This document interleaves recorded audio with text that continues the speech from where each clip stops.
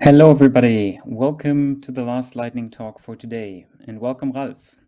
Ralf is a meteorologist by trade, but does IT for the past 20 years. He works for Booking.com and will show us 2 tools for monitoring and debugging large L3 Clos networks. Welcome to the stage, Ralf. Thank you very much for the introduction. As said, my name is Ralf. I do work for Booking.com in Amsterdam as a network engineer. And I'd like to take a few minutes to talk about 2 tools we use to monitor some of our infrastructure. To get one thing out of the way first, none of these are open source as of yet.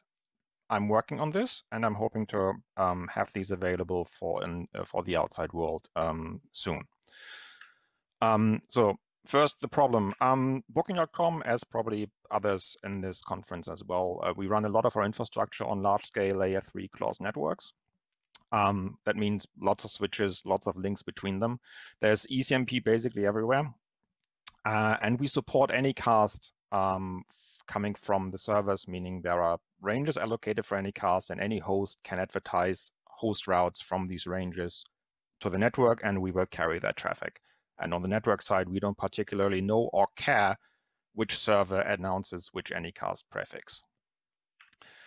And as usual, things go wrong in this, and it can be very difficult to figure out what exactly it is that is going wrong, because there are so many devices involved and there are so many paths that a packet can go through.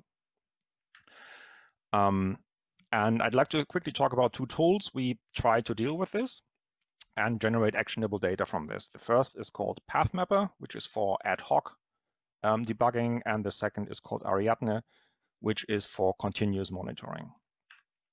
The most important or the most pressing thing I find when debugging these things is having a reproducing case.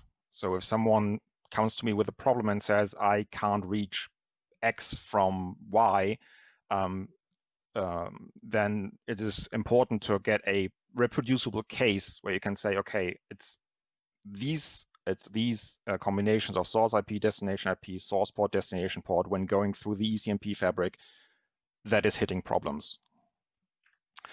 PathMapper is a small tool that is designed to go through the space and try to find problematic tuples.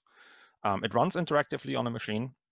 It generates and sends controlled traffic, source port, destination IP, source port, destination port, to chosen endpoints and services. When it's done, it will show you what worked, what failed, what it can't tell if it failed or not. It will group those by ports.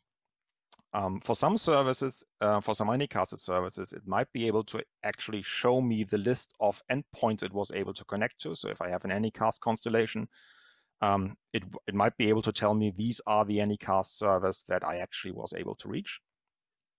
For this, it supports DNS, and it can do identification for DNS. It supports general TCP ports. It supports HTTPS, and can do ID for those.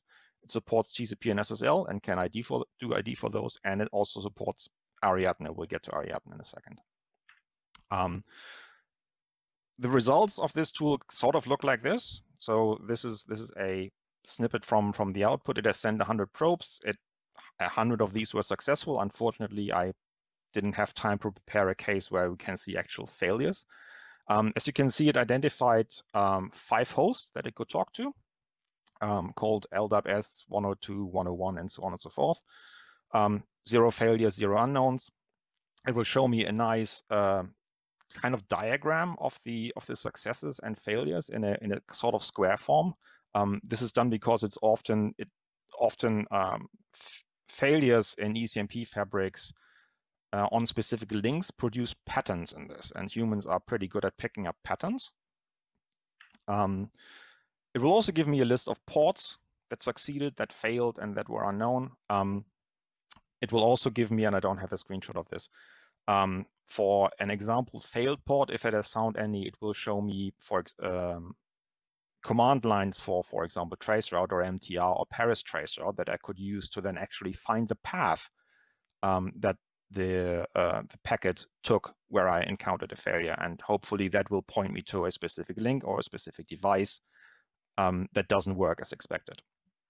The reason PathMapper exists is because I was sorely missing a tool like this while having a debug session in the middle of the night where one of our core network devices had an inconsistency between the RIB and the FIB and was discarding some traffic, and finding out which device actually was influencing this was a lot more difficult than it really should have been. And so I decided that we needed a tool that could spam repeatable traffic and make this easier to identify. The second tool I would like to talk about is called Ariadne. Ariadne is a continuously running distributed end-to-end monitoring system.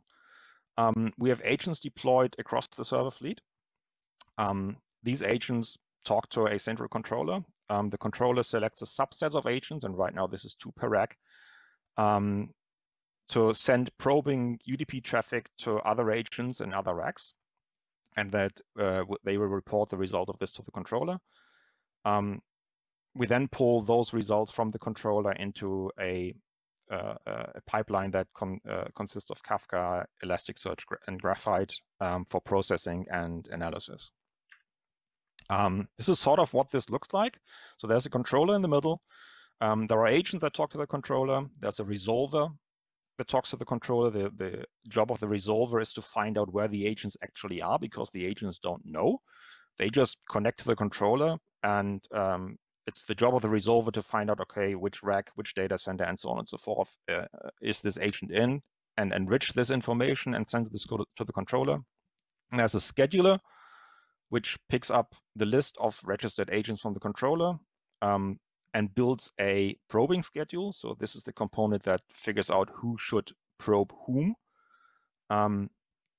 There's a result mover component which fetches the results that have hopefully arrived at the controller and pushes this to our processing pipeline where this gets stored, aggregated, and put into a form that humans can easily consume and that we can run alerts of. The part of the infrastructure that is inside this dotted orange line right now is built completely for dealing with failure, in a way that it's not really important that that agents stay connected to the controller. It's not really important that that agents pick up the schedules that were made for them. The only thing that's really important in the end is the results that come out of the system.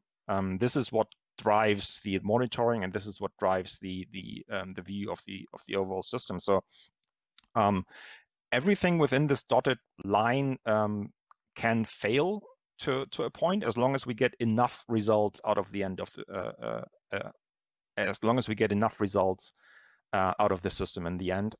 This works out pretty well. Things we get out of this, for example, we measure connectivity in general, we measure packet loss, we measure latency. All of this then gets compared against the SLIs, SLOs that we have for our customers. This gives us ad hoc availability information for connectivity on every scale level that we have, so we can easily query rack to rack information, we can query DC to DC information, AZ to AZ, region to region. So if there are potential problems in the network, we have an easy way to see if there have been changes in the overall way that the network behaves very quickly. And that allows us to easily dig deeper into what might be the specific problem that we're dealing with. One example that comes out of this are graphs like these. So these are graphs that show latencies between different parts of an AZ. And we have these, as I said, for pretty much all scale levels that we run the network, from between 2 racks to between regions that are on different sides of the planet. Well, thank you very much for listening to me. And if there are any questions, I'm happy to answer them.